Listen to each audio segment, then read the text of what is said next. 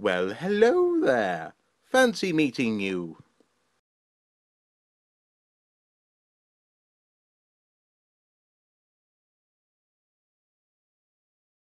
Hello, good afternoon. Thank you so much for agreeing to appear on Meet the Archaeologist. Could you possibly introduce yourself and your role here in the Newcastle Archaeology Department?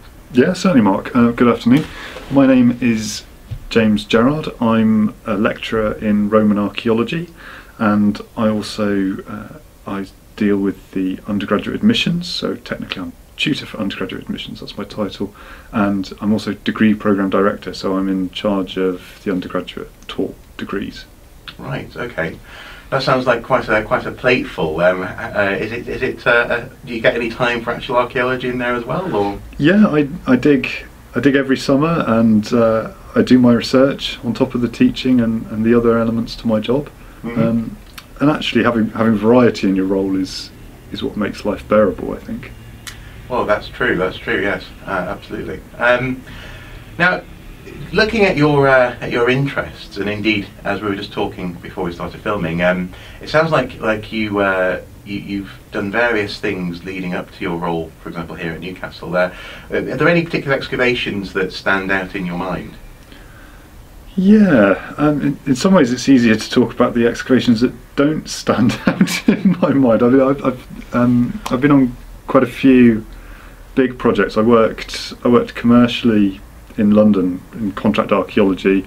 So I worked on a big site called Draper's Gardens, mm-hmm. which was in the Walbrook Valley. A lot of waterlogged Roman archaeology. We had a nice hoard of copper alloy vessels down a well, and that was really impressive actually. But I've also dug in Orkney, so I worked on some Viking archaeology up there, and again the kind of preservation and the type of archaeology there is second to none, and that's a really beautiful place to work. And more recently, and certainly when I was growing up, I was working in Somerset, and I worked on some pretty interesting sites down there. Sometimes quite small, but on one of those we found a Bronze Age shield. Wow! So it's. I guess that's one of the exciting things about archaeology. You dig a hole or you do some survey work. You never know what you're going to find, and it is that excitement, that discovery that drives many of us, I think. Sort of archaeology is like a box of chocolates. Yeah, you just exactly. You just pray that it's not the strawberry cream every time. I suppose not every hole is exciting, but most trenches are. Have their own bits of interest. Yeah. Okay. So you found yourself here at the Newcastle department, where actually there's an excellent classics cohort as well. You have the archaeology and the classics really working closely together. This seems to be the right part of the world if you're interested in Romans. Would you say that your interest is focused on Romans, or do you have a broader sort of scope of interest at the moment? I would define myself as a Romanist, but I'm a particular flavour, I suppose, of Romanist. So I'm particularly interested in the end of the Roman period and the early Middle Ages. So I'm interested in the fall of the Roman Empire, and I'm particularly interested in the south of Britain. So what happens in those regions that don't become Anglo-Saxon for 200 or 300 years. So that sort of Dark Age stuff down in the West Country. That's one of my main research interests. Okay, so with that in mind, I believe you've recently written a book. Would you like to possibly to show us? Here it is. Wonderful. The Ruin of Roman Britain. The Ruin of Roman Britain. Okay, excellent. You were saying though it's hideously expensive. It is available from all good bookshops for a recommended retail price of £65. Wow. Okay. Which is a bit steep. Fair enough. Christmas is coming. Who knows? It is, and I think it is a bit cheaper than that on Amazon. Excellent. But other bookshops are available. Okay, well, of course. Now, you just used the term Dark Ages there. Now, I'm certainly well aware. I mean, since I graduated, I've become more and more interested in that period of history. I'm certainly aware that the Dark Ages is a bit of a loaded term, even a naughty term. Are you comfortable using that terminology?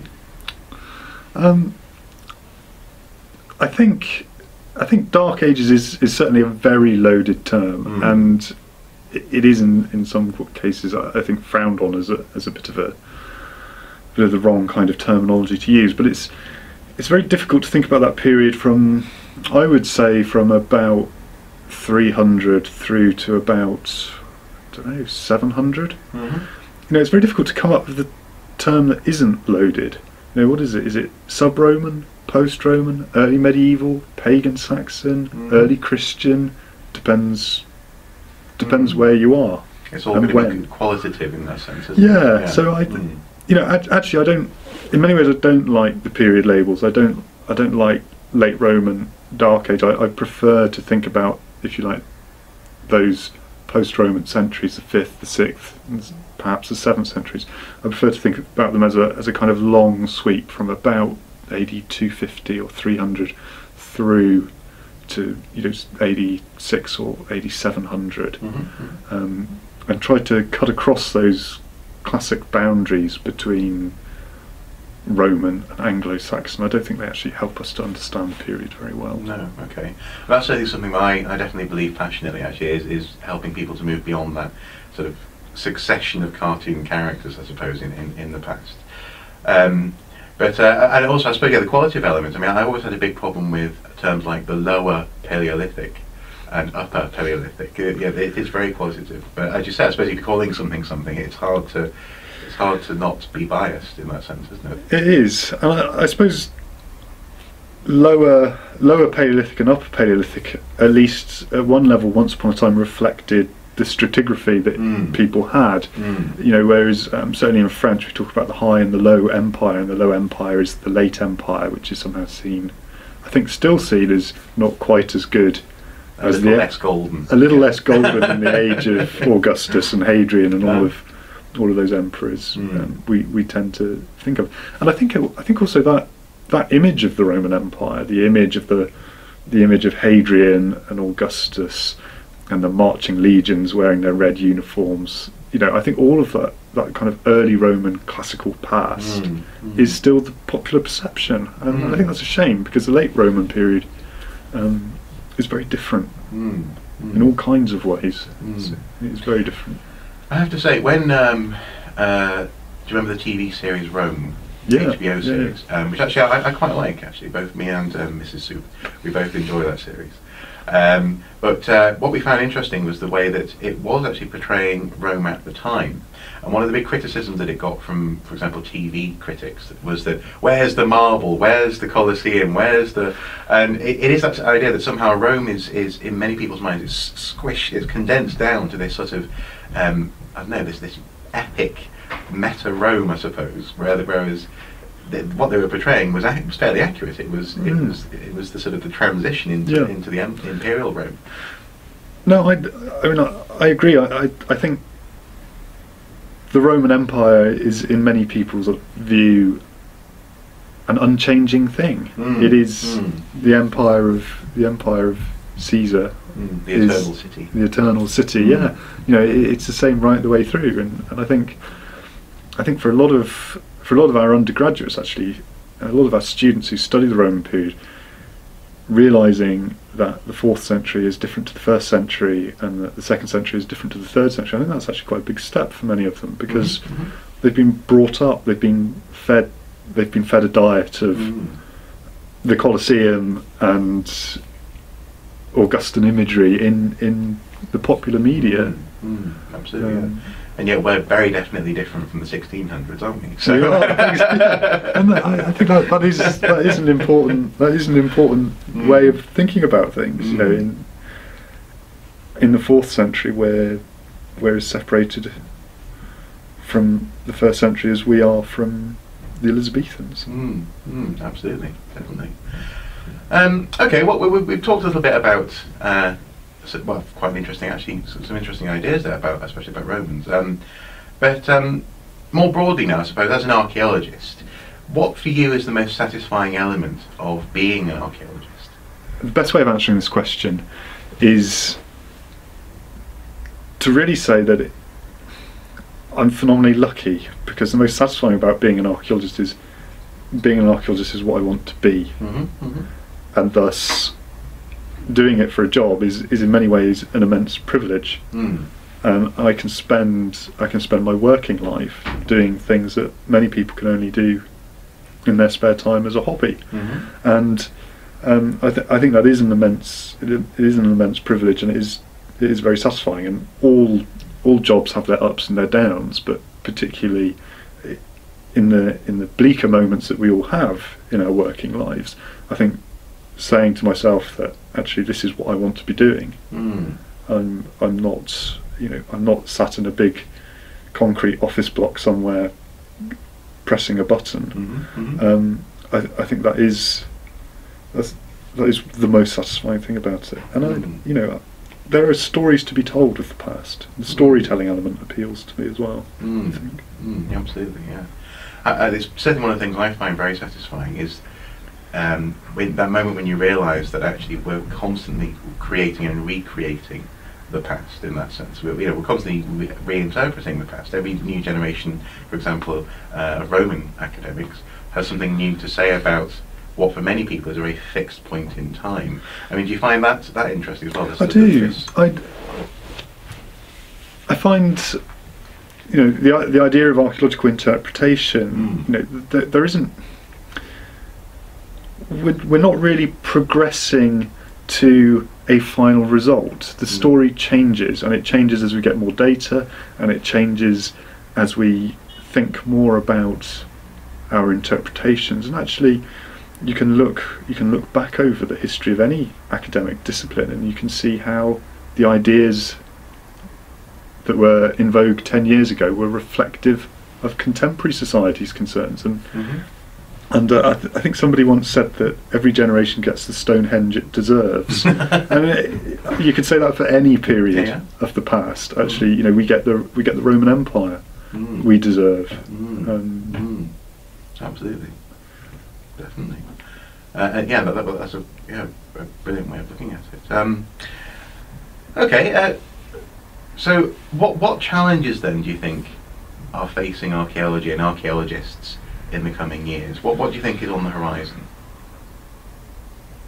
I think archaeology always has something of a struggle to convince people of its relevance. And I think that's a real shame, because I think archaeology is fundamentally about who we are, where we've come from.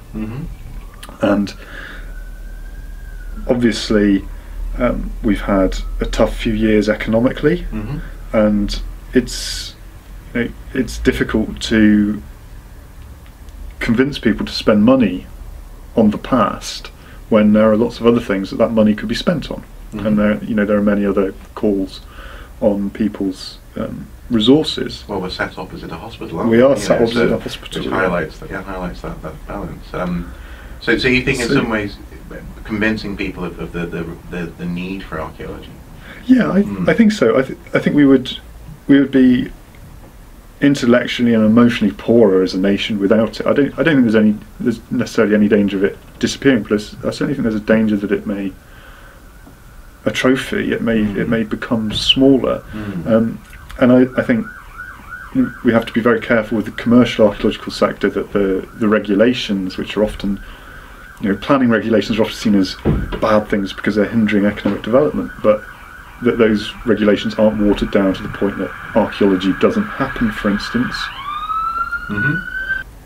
I think from an academic perspective, there are challenges confronting the incoming students, and often, given the new fees regime, they're worried, or they're put under pressure from their parents to think about degrees that somehow are seen as economically more viable, or archaeology as a degree is sometimes perceived as an indulgence, and it's as a broad humanities-based degree, it offers a lot more than many other similar courses. Nobody would say history is an indulgence as a degree, or few people would say that history is an indulgence as a degree. And archaeology brings quite a lot more to the table, I think. Absolutely. I firmly believe it's one of the subjects which touches some of the most other subjects of any subject that's out there, in that sense. That's a very bad way of putting it, but for example, I've interviewed archaeologists in the past who their students have gone on to be people who man CT scanners, or who who are working, for example, in law or in medicine, so archaeology can be a wonderful grounding in that sense. Yeah, exactly, and it does allow you to touch on a bit of everything. You know, you can do a bit of chemistry, you can do a bit of physics, you can do a bit of biology, you can think about art, you know, you can do illustration, you can do hard science.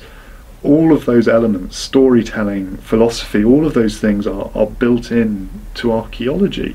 And then there's all the kind of practical stuff. You've got to process data, you've got to interpret the data, you've got to collect it, you've got to work together in the field to extract that data. So, you know, I think archaeology teaches, as a degree, teaches not just the academic skills, but quite a lot of useful life skills. How do you manage a project? How do you work together in difficult circumstances that some other degrees maybe don't do so well? And also, I suppose, a key, well, I think a really important skill for life is understanding that people live in different ways to you. You know, and they will have different attitudes, and it's a great way of learning to meet people. By meeting dead people. You know? No, I think you're right. I mean, that's exactly true. You know, we live in a globalized world where there are many different cultures and countercultures, and understanding actually that difference is part of all of us and has always been that way. Is an important thing, I think, for humanity to recognise. Okay. So throughout our conversation, you seem to be very interested in the fact that archaeologists find what's new about the past, as it were, and looking forward to new archaeologists. What advice would you give to anyone who's looking to get into archaeology? People either who want to become students or who just want to potentially just dip their toe on a dig somewhere. Do you have any tips? I think there are those two constituencies have different needs. If you want to become a student, I'd recommend you read about archaeology, you watch things on TV about archaeology. If you can, get involved with some field work, and I think really immerse yourself in what it is as a subject, because if you're 17 or 18, you're thinking about going to university, you know, you probably won't have studied archaeology before, so get a good idea, and don't listen, you know, don't always listen to the people who tell you no. You know, I was told when I was 16 that if I became an archaeologist I'd starve, and I mean I almost quote what one of my teachers told me, and that's not the case. You know, there are jobs out there. It is a career, and even if you don't go into archaeology, you can use that qualification for other things. If you're looking at archaeology as an interest or a hobby, then again there are loads of ways you can get involved. There are quite a lot of distance learning courses you might be interested in doing. There are archaeological projects you can volunteer on. Some of those charge, some of them don't. There are archaeological societies, and those archaeological societies are in many ways the backbone of what we do. They're the grassroots of archaeology in Britain. So join and support that organisation, and explore the past. You know, it's everywhere. It's on your doorstep. It's in your library. You know, you can get the maps of your town. You can do that research yourself. You can get maps of your town and see how your town changes through time. You know, there are historic sites all around, and don't be afraid to try. That's an important thing as well. Okay. Good advice, definitely. Right, well, I suppose to bring all the proceedings to a close, I suppose finally I'd love to know, do you have any upcoming research, any exciting plans in the near future? What's happening with James Gerrard? I hope that I'll be digging next summer a little deserted medieval settlement in Somerset, and this is part of a project I've been working on for a couple of years now at a place called Loughton, and I've been doing some digging there the last 2 years, and that's mainly been in the landscape around a late Roman villa, and I'm looking at this deserted medieval settlement next year because I really hope that we might get that medieval settlement a bit earlier than we think it should go. So I know there's some 10th century pottery from that site, but it would be really quite important if we found some 9th or 8th century material culture, or even, although this is very unlikely, even some 5th or 6th century material culture, 5th or 6th century artefacts.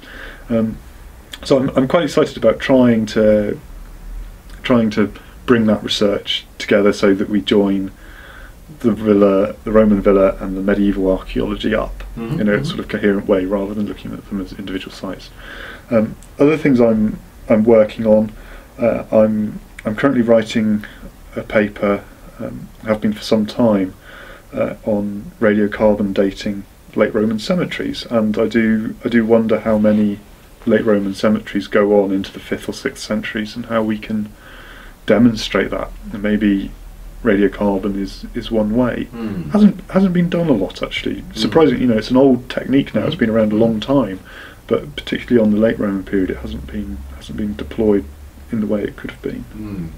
And do you think this goes back to that concept that somehow the late Roman period is less worthy a field to study, and that transition? Yeah, I guess it does in some ways. I think also there's a sense that we know what the late Roman period is, so we know what the burials look like, so we don't think that they date to another period, that they look any different, if you like. So I think there is an issue there, but clearly in the west of Britain, at least, the Roman style of burial does seem to continue into the 5th and 6th centuries, whereas in the east you get the so-called Anglo-Saxon style, where people are buried with weapons and pots and all the rest of it. So I do wonder if some of our Roman cemeteries go a bit later than we've perhaps considered. Okay. Well, that sounds like very interesting research. Hopefully people keep an eye out for what you're up to. Well, thanks again for taking the time to have a chat, and until next time, bye-bye. Thanks.